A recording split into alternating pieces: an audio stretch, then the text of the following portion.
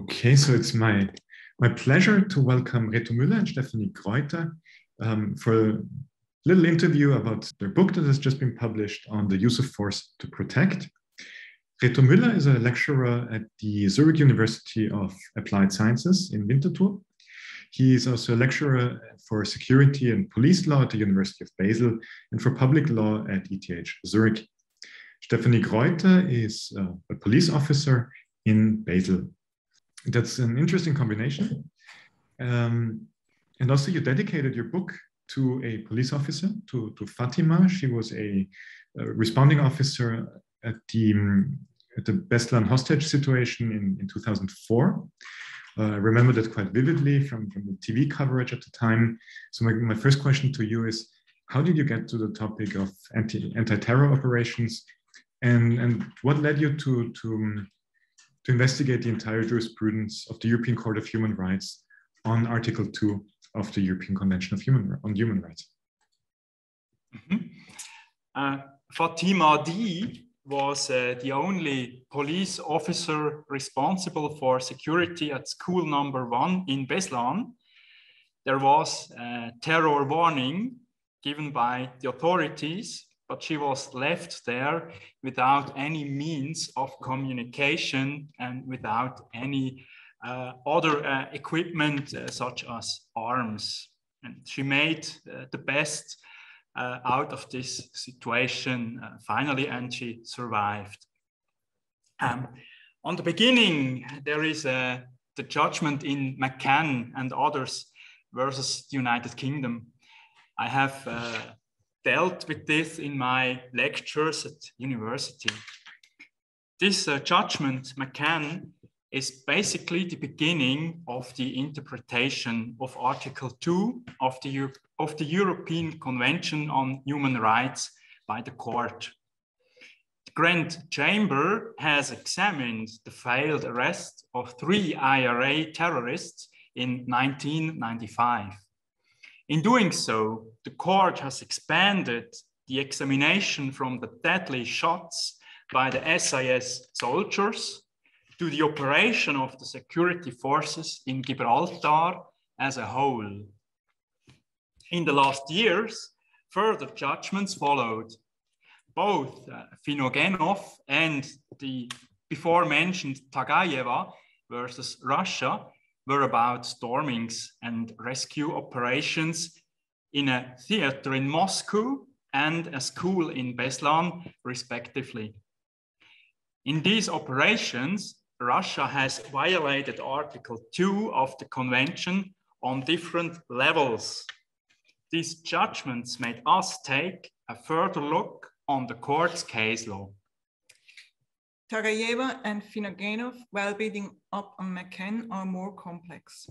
The more recent judgments also include rescue measures. This motivated us to stretch the arc from Gibraltar to Beslan. Okay, so I saw that in your 600 pages book, you process roughly 190 judgments and decisions of the European Court on Human Rights. This can hardly be all about anti-terror operations. What is all this jurisprudence about? Well, the 600 pages weren't foreseeable, at least not to us at the beginning. But apart from the additional case law on police and military operations, we have also included cases on the use of force by police authorities in general. In addition to the requirements for operations, the legal basis in the states must also be adequate. The standards set up by the European Court of Human Rights are strict, especially for the use of firearms.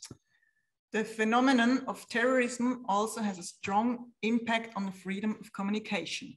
For a debate and the guarantee of the resilience in civil society, this jurisdiction on freedom of expression is therefore also decisive. Here, social media lead to new challenges. So this whole jurisprudence of the European Court on Human Rights on the right to life, is it not somewhat far away?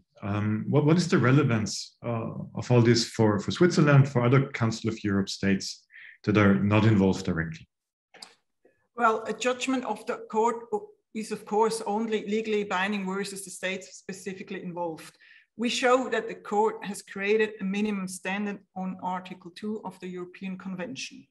The content resulting from that case law is valid for all the states belonging to the Council of Europe. Therefore, most of our cases are indirectly relevant for the other states. And state security forces face similar challenges in all states. The court sets up basic guidelines.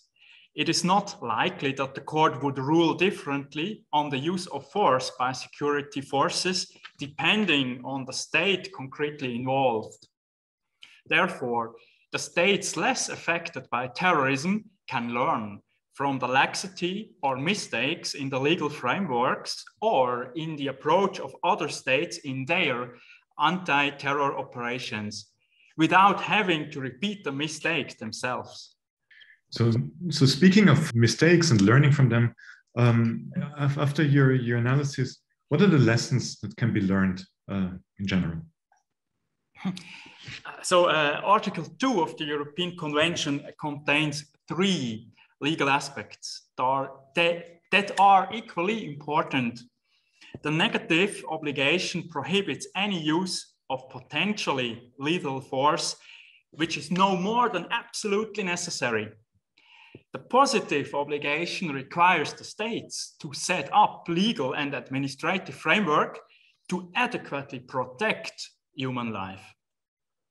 The procedural obligation requires the state authorities to carry out an effective investigation, timely, independently, and in a way that is appropriate to impose sanctions to the persons responsible for misconduct. Okay, great. Thank you so much for sharing a bit some insights about your book. The book is available on weblaw.ch/use of force to protect. It is available as an ebook. It can be downloaded for free. If you're a bit more daring, you can also download the German version of it, or also order a printed version of the German language book. So again, thank you so much again, Reto and Stephanie, for this interview, and thank you for choosing for publishing with Edition Weblaw. And yeah, have a nice day. Thank you. Thank you very much.